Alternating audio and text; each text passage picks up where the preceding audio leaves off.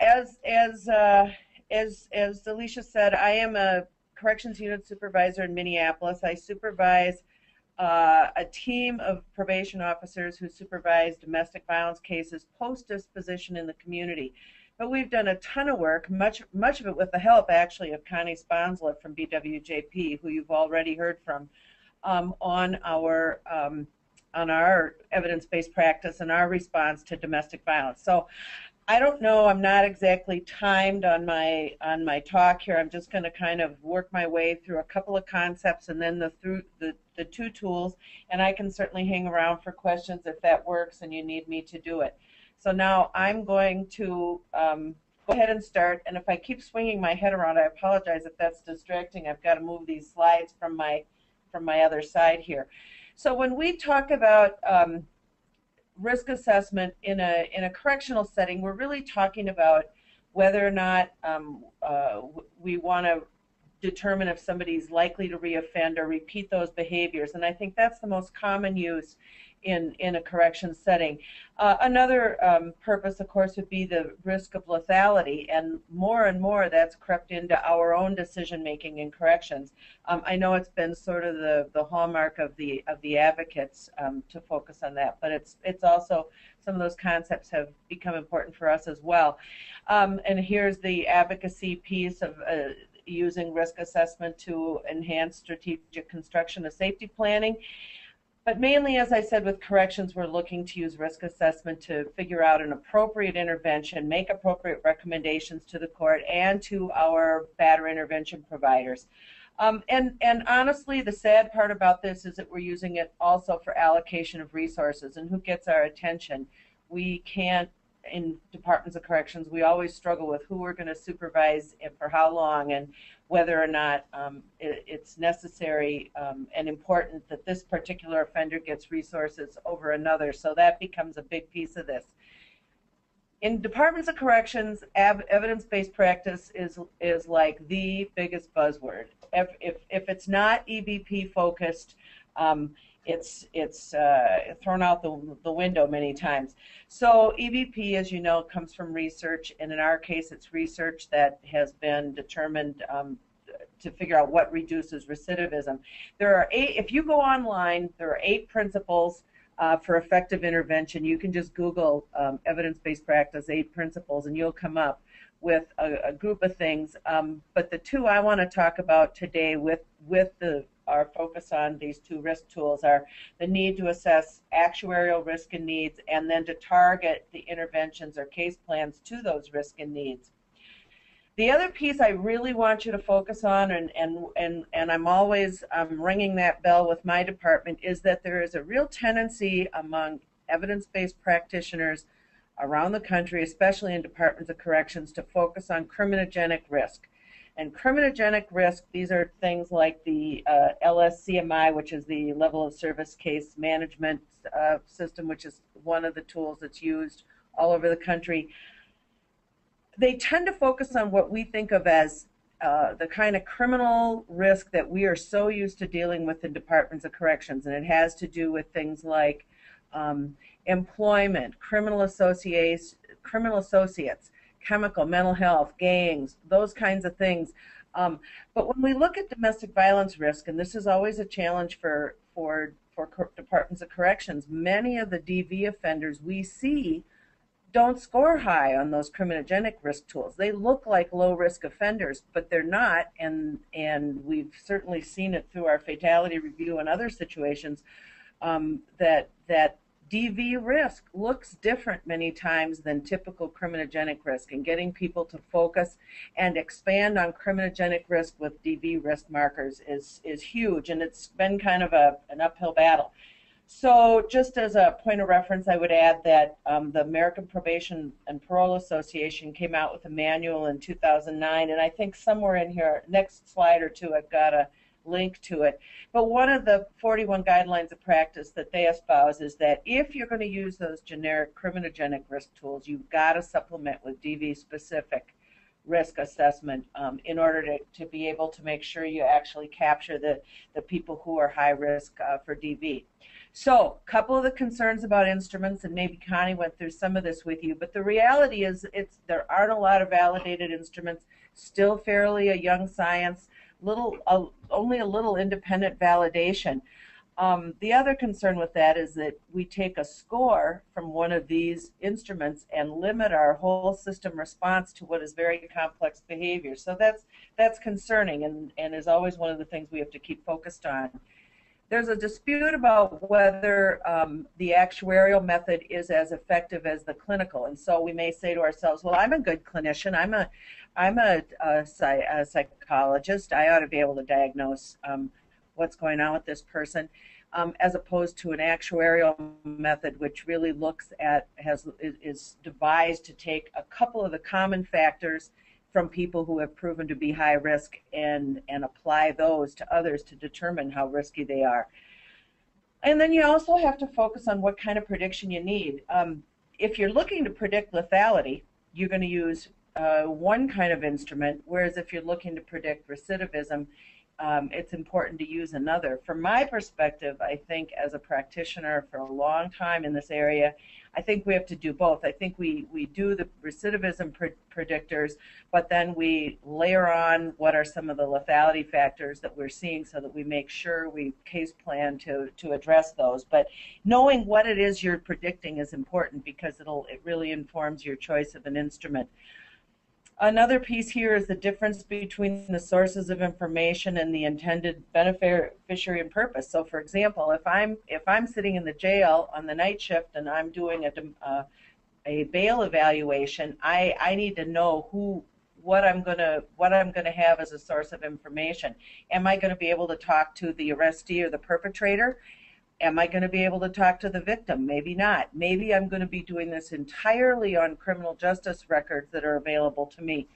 And if I pick an instrument that's got to have that specific input from a perpetrator and a victim, then my scoring isn't going to be accurate. So knowing what it is you're going to need and if it's going to be available to you in that setting. And then lastly, for I think all of us, it's really a unique situation because we know the victim and it presents an ethical issue for us. So for example, if I supervise a carjacker and he's an opportunist, he's got all kinds of risk on that criminogenic risk scale that I mentioned earlier, I won't necessarily know who his next victim is. But if I supervise a domestic violence offender, a high-risk domestic violence offender, I can pretty much have an idea. It's either going to be his current victim or a new victim that he becomes involved with. So I think that makes us have to have a real ethical view of what we're doing. So again, American Probation and Parole Association guidelines, as I said, number 5 is that a thorough, consistent, pre-release, pre-sentence, or intake investigation is conducted in all cases of intimate partner violence is one of the guidelines I want to reference here, and one of the reasons for corrections folks to do a risk assessment. And number 9 is one that I already talked to you about, which is that if a standard risk assessment is used, you've got to have protocols in place to override scores if DV factors are present. I also should say, when we look at number 5 above there, it says all cases of intimate partner domestic violence. It doesn't say just the felonies.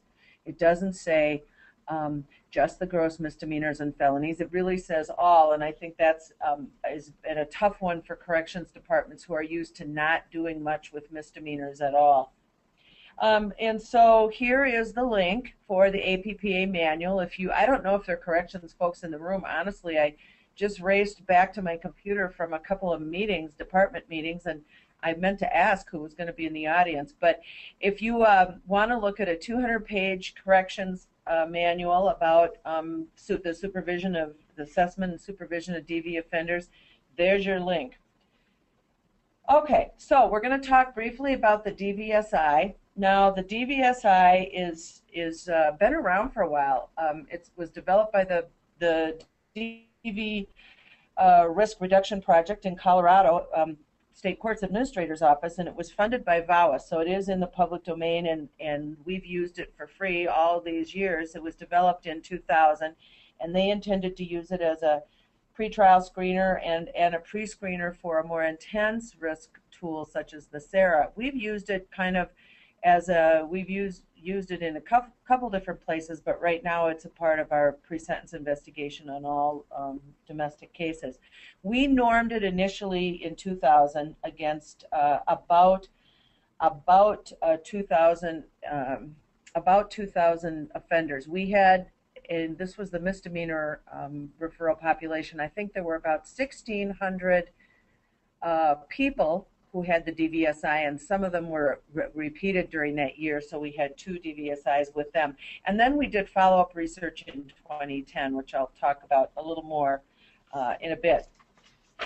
So we're gonna, I've been told, I cut out a lot of the fluff just to give you guys the hard basics here. So we're just gonna go through the DVSI.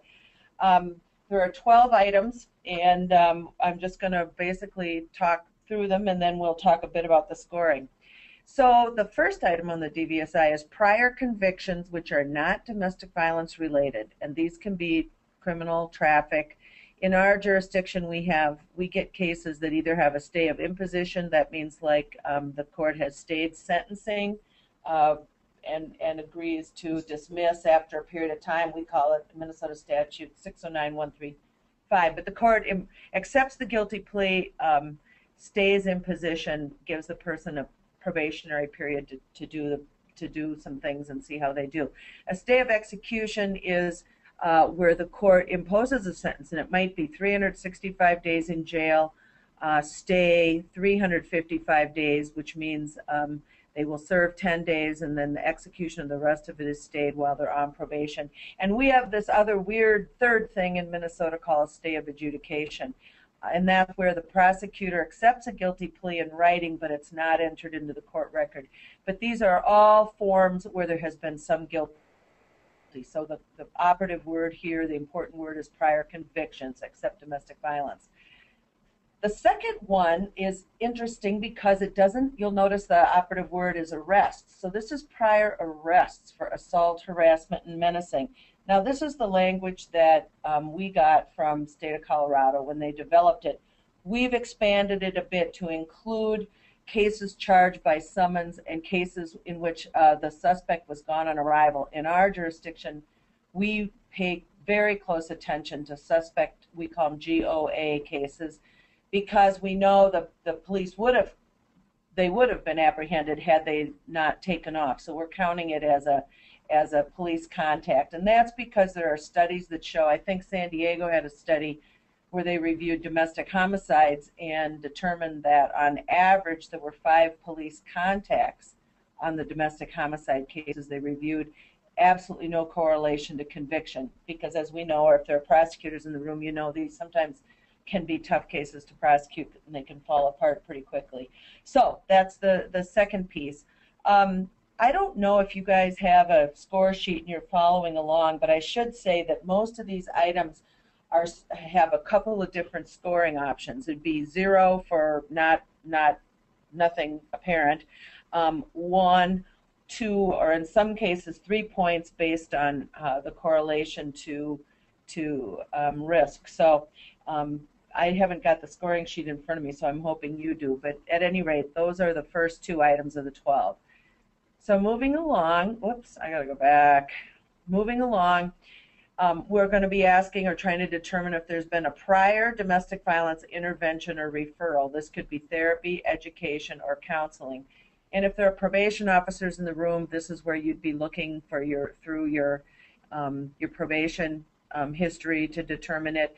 Maybe it's a situation where a victim says, yes, he went to counseling, or yes, he was, we tried marriage counseling, they referred him for counseling, whatever. If there's been a prior referral for some kind of intervention based on the violence behavior, there are some points that accrue here.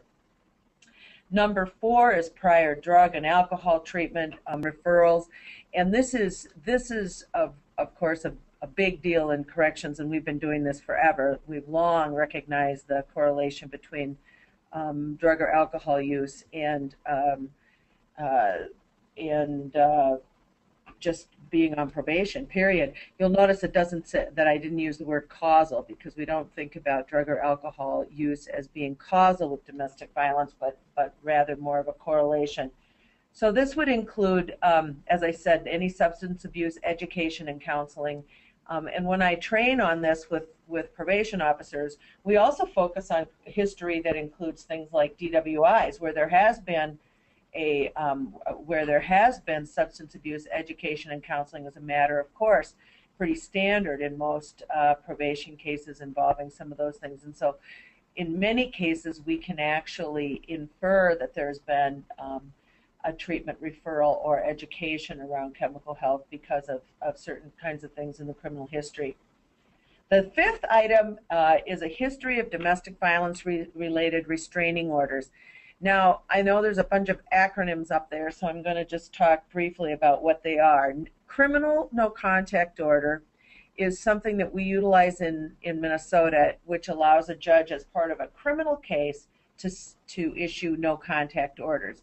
And in our system, we have something called the DANCO, the Domestic Abuse No Contact Order, which actually is a separate order in criminal cases requiring that the person stay away, and it gets entered into the NCIC, the National Criminal Information Center, and so it's available to police officers in the car, much the same way civil orders for protection are. So when we talk about any DV-related restraining orders, we want to make sure we pay attention to those past criminal no contact, or DANCOs, we call them.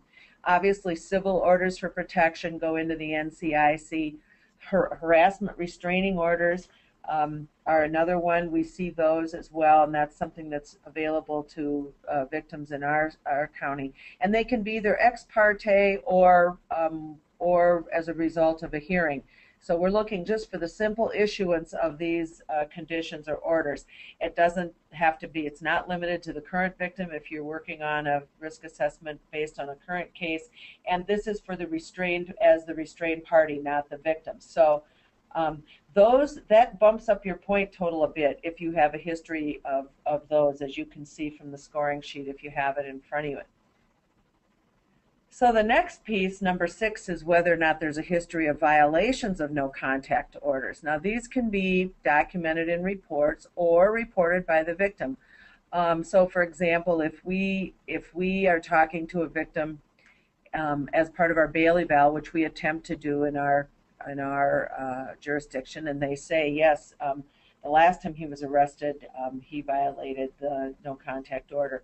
Or if you can, as part of a pre-sentence investigation, you're talking to a victim and you say, you know, since being arrested, he's been under a no contact order. Has he abided by that? So you might get it reported from a victim. It can also be documented in reports. I always say to probation officers, if you see arrests, doesn't even have to be convictions, but if you see arrests for violation of order for protection or whatever, you need to stop, drop, and roll, because it's probably it's an important risk factor, and it also may be very indicative of a stalking business going on. So that's a piece of it. And again, that's 3 points if this behavior is from the past and in the current offense. Number 7 is evidence of object used as a weapon. Now, keep in mind this is a broad interpretation. It doesn't have to be a gun or a knife, although those are the ones we think of when we think of weapon, and certainly they are really high indicators of risk. But it can be other things too. It can be using a bat, a telephone. One of our clients knocked his victim's teeth out when she tried to call 911.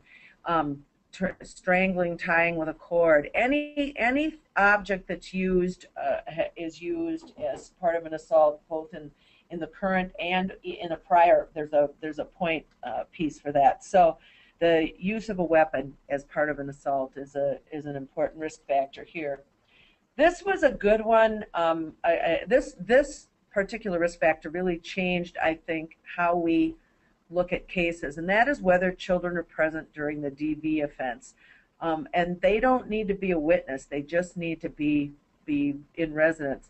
When we talk to offenders, if there are any probation officers in the room, if you ask your offender, where were your kids when all this was happening, they will say, oh, they were asleep. But all the child advocates and all the research points to the fact that they aren't asleep. They're very aware of what's going on, and in fact, um, this really sets them up to be perpetrators potentially in the future. So there are all kinds of negative ramifications for children being present. And I would also say that it isn't even just the impact on the kids. To me, as somebody who's supervised offenders and been involved with offenders for years, just the fact that they would do this to the mother of their children, or knowing that children may see, it sort of gives evidence to a real attitude, I think, a real sense of entitlement and recklessness. So note again, here's another, that I see there's a typo there. 3 points if children present in this and the current and the prior. So again, the point total ramps up a bit. Oh, let's see here. Okay. I'm going back and forth between two screens, so I apologize.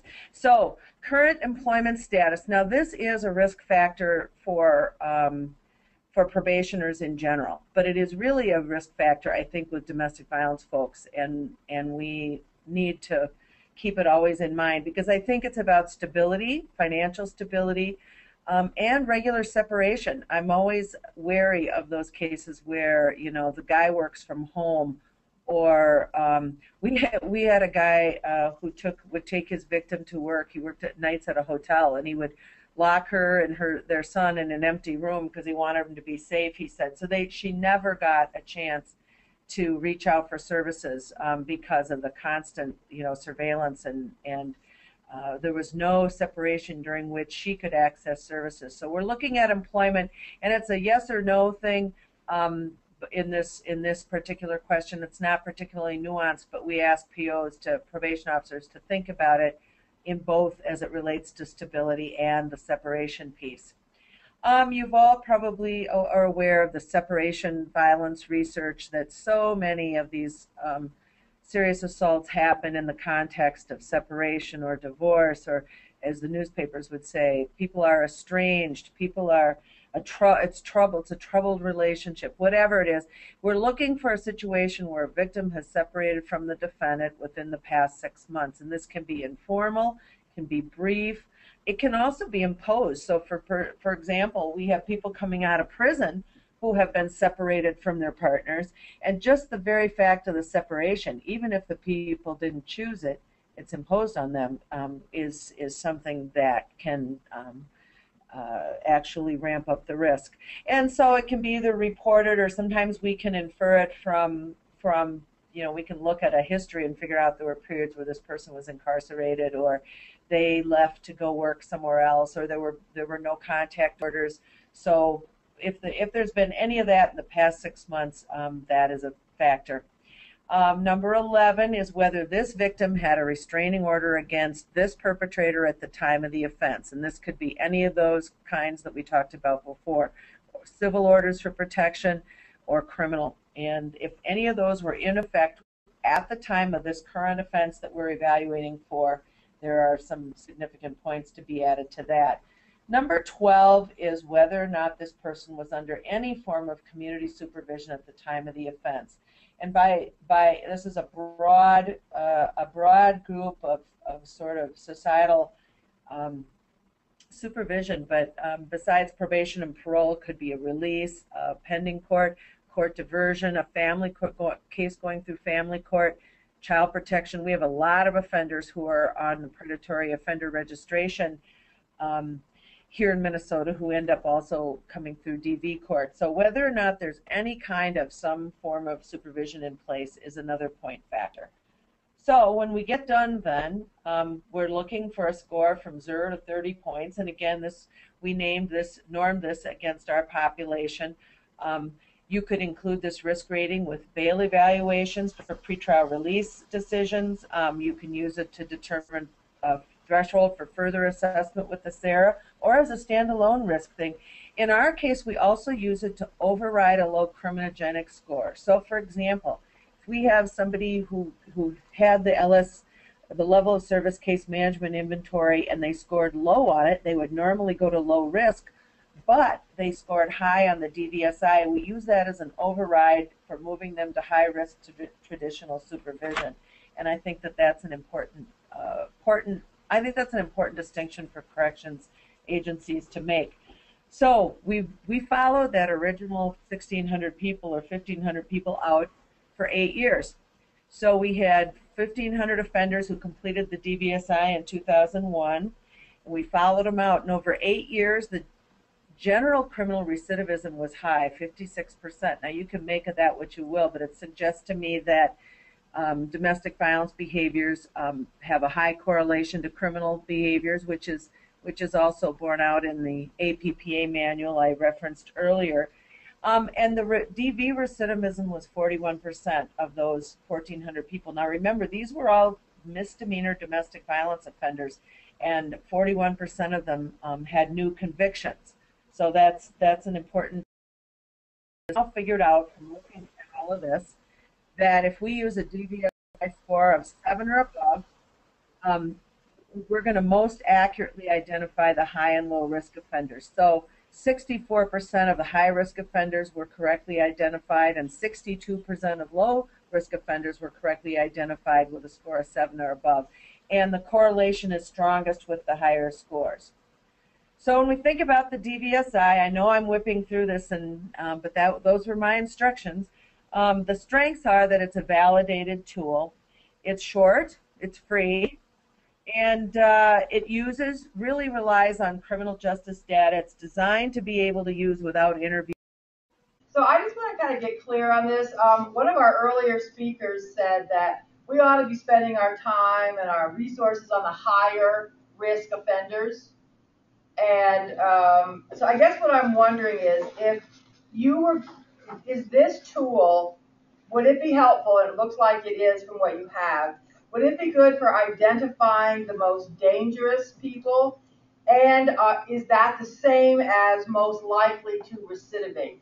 In other words, are those two things kind of the same, dangerousness and recidivism? And if so, would this tool be a good one to use for placing people into offender programs?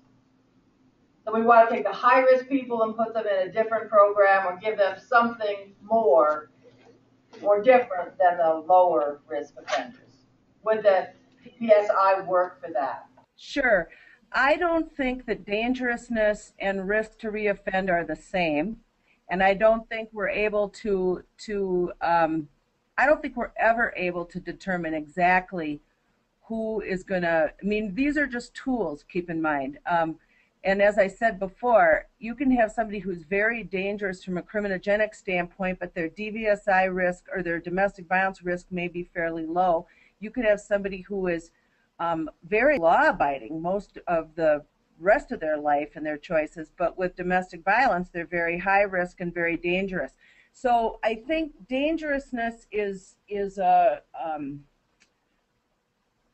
where we layer on some of those lethality-related factors on top of a tool like this, which is basically around recidivism. I know I sound like I'm talking around it, but I don't know of a tool that's going to give you all of that. I have a question. Nancy, can you use DVSI in a non-correction setting?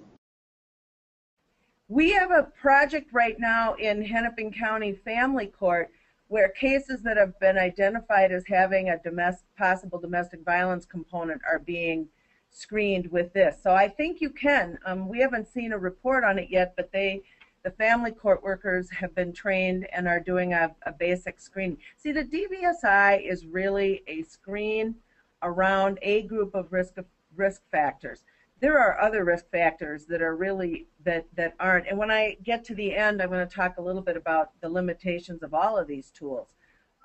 They don't get at all the risk factors. This is just one screen to look through, one lens, if you will. Thank you. Nancy, I have another question. Do you know of a tool called DVI, Domestic Violence Inventory? Yes. And what is your thought about that? I don't think much about it at all. Okay. If it's DVI is that the one where it's all self-reported and the offender sits at a computer? Apparently so, yes. Yeah. Well, right off the bat, if you have the offender telling you, uh, if the offender is giving the data and it's all self-reported without any other interpretation, that's to me a big limitation. When we were looking, and then the DVI is used in especially some of the rural counties out here in western Minnesota, but um, one of my agents went through and really thoroughly looked through the website, looked through the different forms, and basically they've got a group of risk criteria and risk interpretation things that they apply. Now, some of it maybe is helpful, but I think anything that relies totally on self-reported data has got an inherent weakness. So let's move on to some of the limitations of the DVSI, and this is what we've just been talking about. There are limited risk factors. I haven't talked about some of the really important risk factors, like is the party, well, we're going to talk a little bit about them with the SARA, but this is limited to this group of risk factors, and certainly if you are aware of other significant risk factors, you have to figure out a way, even though it won't impact the score, to really impact your intervention strategy. There aren't many psychosocial risk items here. And again, when we talk about the SARA, I'll go through a few of those. So those are some of the limitations and the fact that there's little to no victim input. It doesn't require victim input to do it. As I said, it's designed to be scored on criminal justice databases, and so it's going to have not as much of a it's not going to be as important, or victim input isn't important, and we all know that that is important in a really good response. So again, DVSI, validated tool, short, free, and allows us to get a basic screen on likelihood of recidivism. The DVSIR is in production. Kirk Williams, who did the DVSI, is working on this in Connecticut, and they've been at it for a while. I haven't read anything lately about it, but they say they found that it eliminated some of the unknowns. When they were trying to score the DVSI initially, they didn't have the data access or resources necessary to score it accurately, so they asked the author to tweak it for them, and that's what this is really about. It's 11 items. There's some overlap with the DVSI.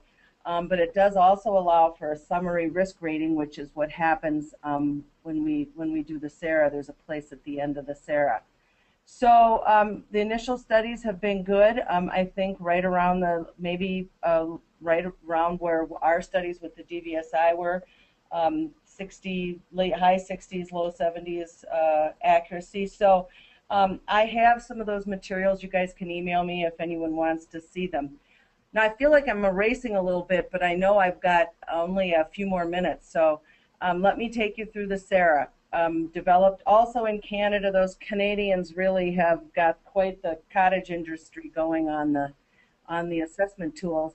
But this is more of an assessment guide. It allows you to look at some different factors from multiple. You can use multiple sources, multiple methods. It requires interviews with the offender and hopefully the victim. That's the goal. There are some supportive questionnaires and so forth that you can use with it. The Tolman and Marshall scales. I don't have time to talk about them, but they're something that we used when we started doing it. You can use a variety of collateral records, all of which allows you to weigh, to gather information and to try to develop a risk rating. There's a number of places SARA's been used.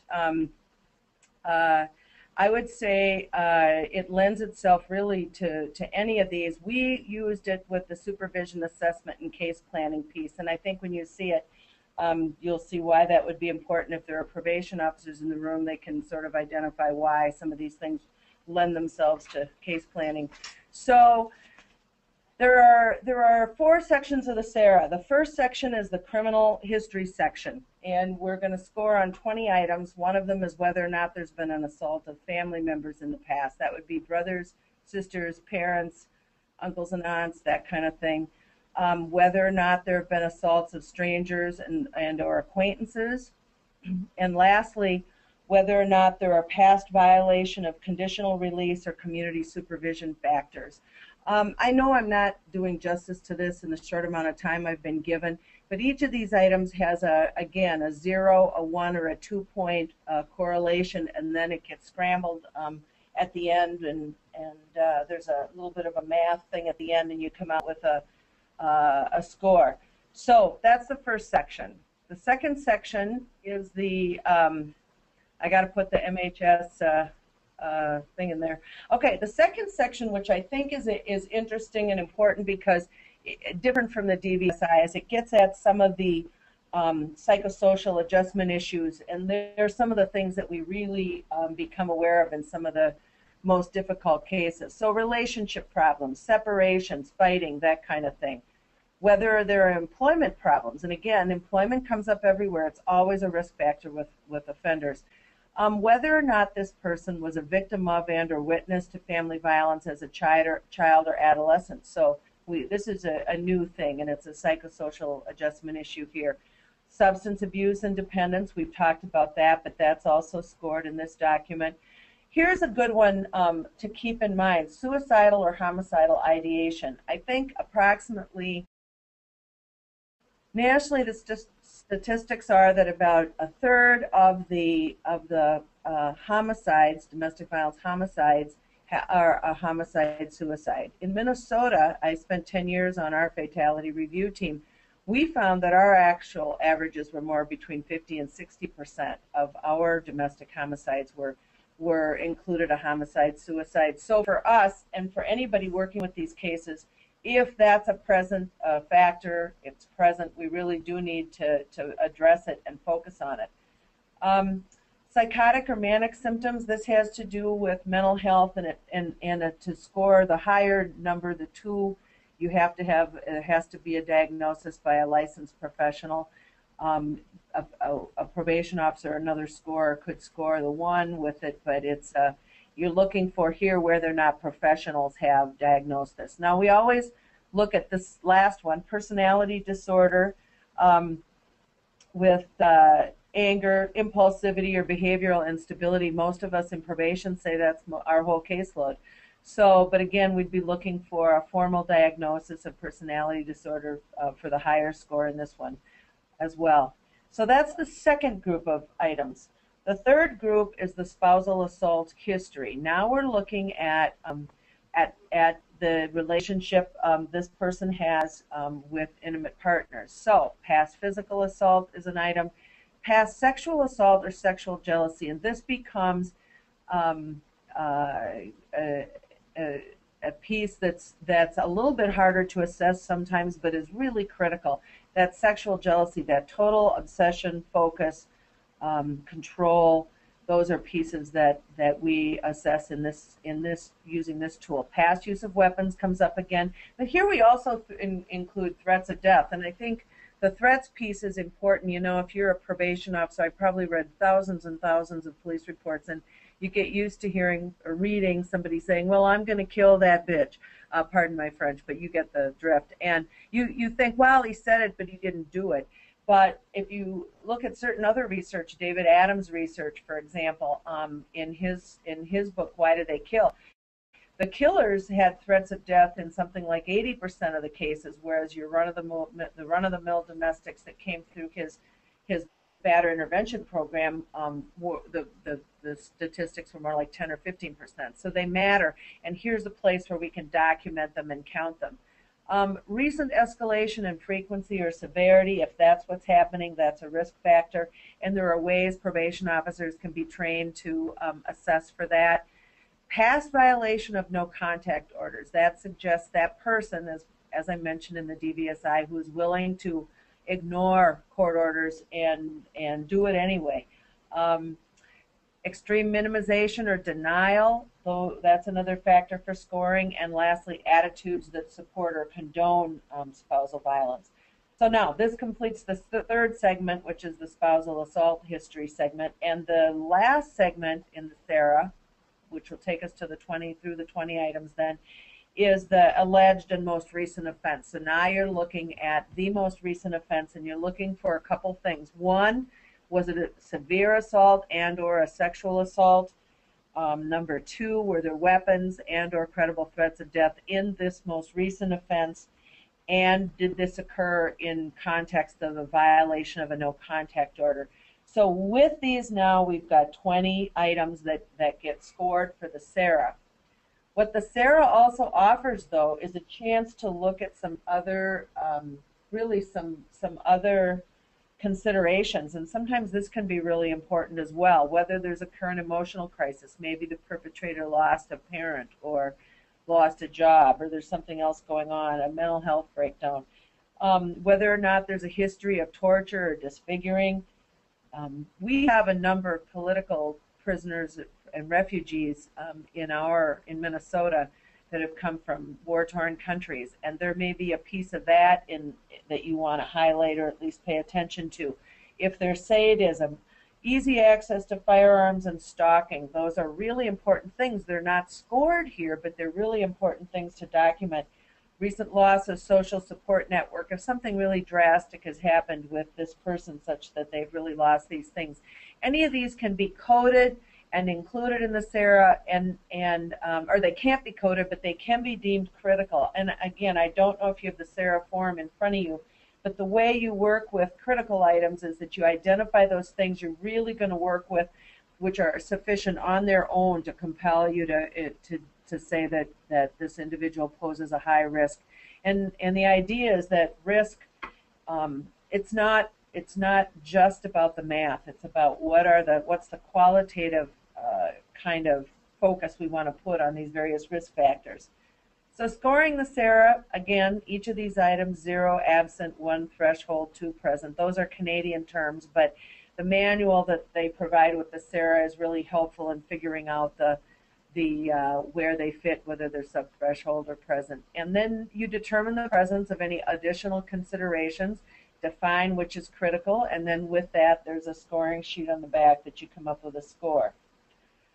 So what would be good about the SARA? The strengths, again, validated tool, variety of information sources. It's broader, I think, and includes a lot of psychosocial risk factors. And I think it also really lends itself to case planning. If I'm going to be working with this offender for the next couple of years, knowing this variety of risk factors, particularly the psychosocial, helps me, I think, develop an effective case plan. Limitations, it requires interviews. If you don't have access to the victim or the offender, so for example, maybe in a Bailey Val, if you're not sure you're going to have access, it's not going to be helpful. It's lengthy and it's costly. You have to buy the forms from MHS. So planning, when you do this, I see I'm almost at my end, so I'm going to just kind of wrap it up here. You have to figure out who's going to see your risk assessment, who's going to conduct it, who's going to see it, what data sources are available. If like Connecticut, if you don't have the right data in play at the right time, you're not going to be able to get an accurate score.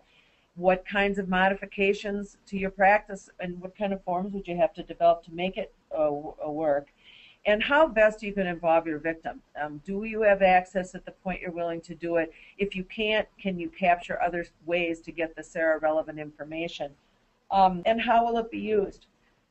So this is just a quick chart of I'm not a researcher, but the green line is the reference line, and both the DVSI and the SARA had a positive correlation to risk. So I'm told by my researcher that this is a nice chart, that this is a good analysis. I know, you can look at those things. I always say sometimes I feel like a dog watching television when I'm in these meetings. I see the pictures, I see the words, I hear them, but I don't always interpret them. So the conclusions of our 8-year study were that there was strong evidence of validity of both the DVSI and the SARA. SARA seemed to be a little more valid with females and first-time offenders compared to the DVSI. And DVSI was most valid with the serious offenders. So with that, I feel like I'm racing to the end here. Basically, we're going to make sure we gather and weigh pertinent information for DV cases. We're going to develop appropriate overrides, which is what I was talking about earlier with you can have the DVSI as an override for some of these existing corrections risk scales that don't do a good job isolating the DV-related risk factors. We're going to try to provide the court with accurate information for use in decision making. We're going to try to use the risk data that we get to case plan and address the level of risk we see. But the thing we're not going to do is tell the victim that, well, I don't know, he scored a 2, that's pretty low, I think you're safe. We never want to be in that position. So with that, I have absolutely raced through my 45 minutes, and I finished on time. So now it's up to the presenters. Questions? I do, yeah, I'm here. I'm fine. I have a question, and I guess I want to start off by saying we've gotten a lot of information today, so this might be, I might have missed something that was very clear to everybody else, honestly. But thank you for everything you presented. With the DBSI, other than the question, has the victim separated from the offender within the last 6 months, and did the victim have a restraining order against the offender? No, wait. Or is the current employment status?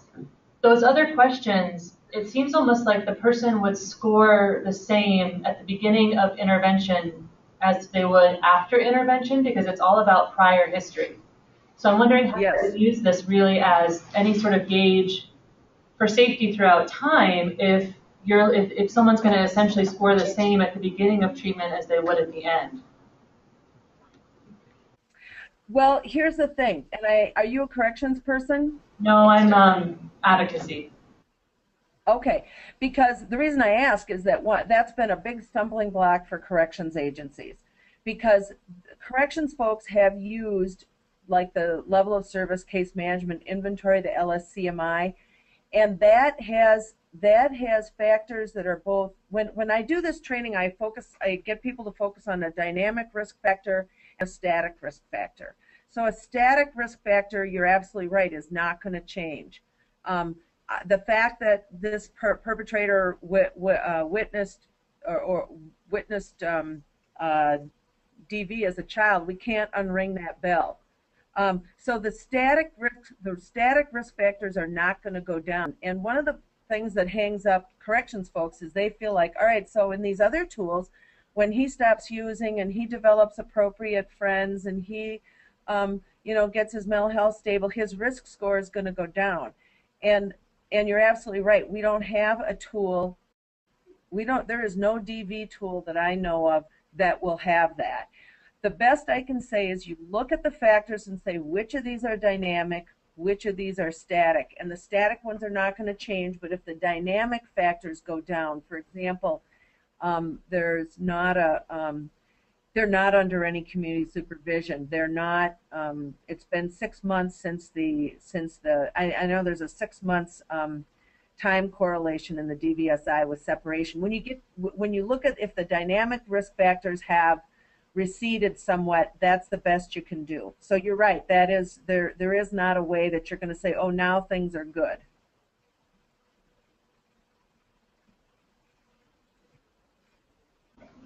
I like the question, this critical, which I didn't understand before, sort of the critical factor, or what is it, cannot be coded but can deemed critical. Because what we found is sometimes the person will score low, but the victim is really, really scared. And so we feel like she's the best source of information for how dangerous he is, because with good reason. Would that be? Of course. Would that be something that critical risk is the victim is really, really scared? How would that play into this? Well, we've not. Do you guys have a SARA form in front of you? Yeah. Yes. Okay.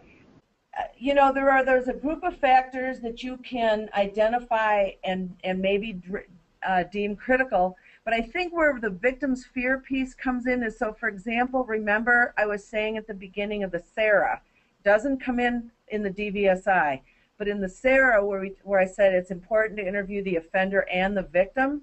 So we're looking at threats of death, threats of whatever. Those kinds of places, the victim input could be really critical.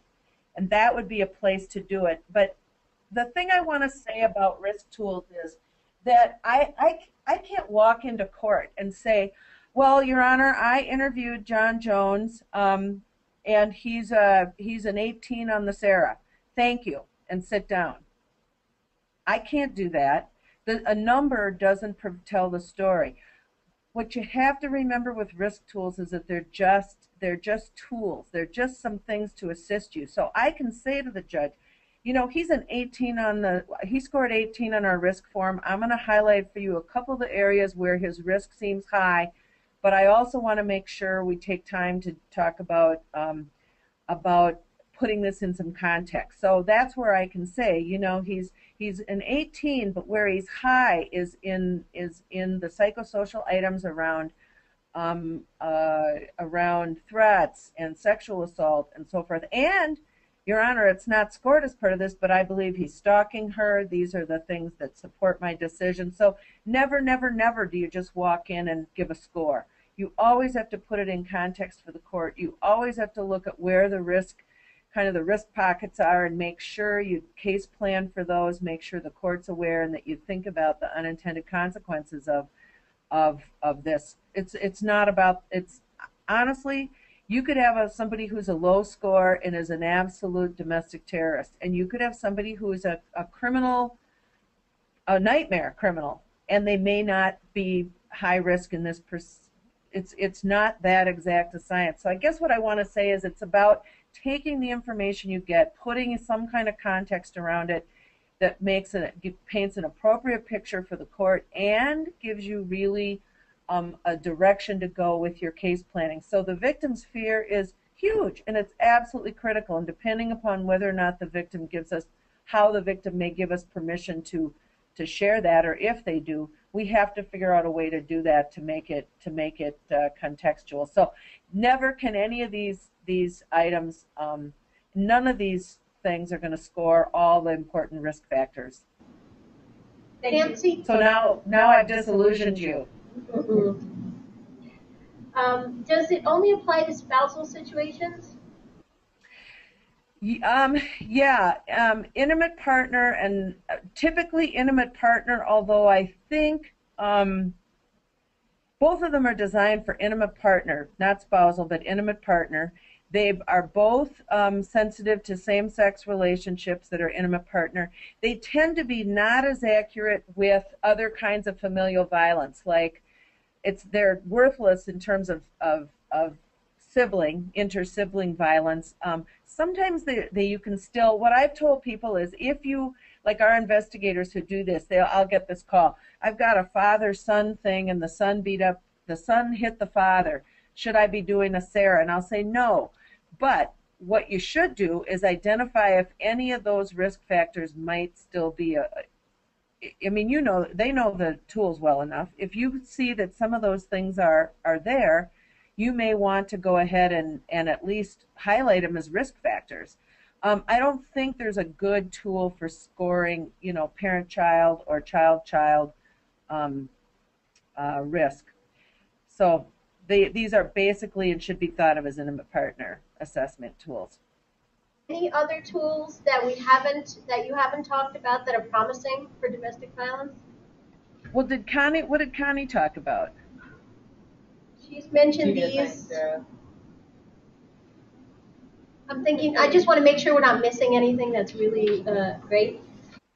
I know some jurisdictions use the ODERA. It was designed, I know the state of Maine, I'm guessing they talked about it because I know Battered Women's Justice Project has worked pretty extensively with Maine. The ODERA is one, although designed for law enforcement and first responders. I know some corrections departments have worked with it. For my own view, my very favorite tool is the SARA because it covers such a broad range of data, and it allows you to bring in some, data from a bunch of different sources, not just criminal justice data. So that's my favorite, but my own jurisdiction has felt that it's too time consuming.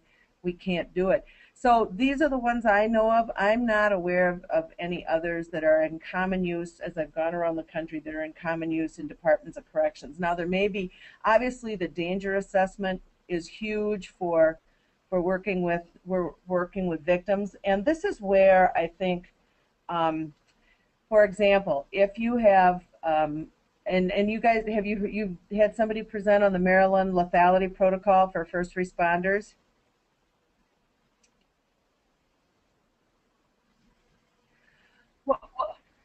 Well, at any rate, lots of times different groups of us are doing different kinds of risk assessment for our own purpose, but we don't share that data.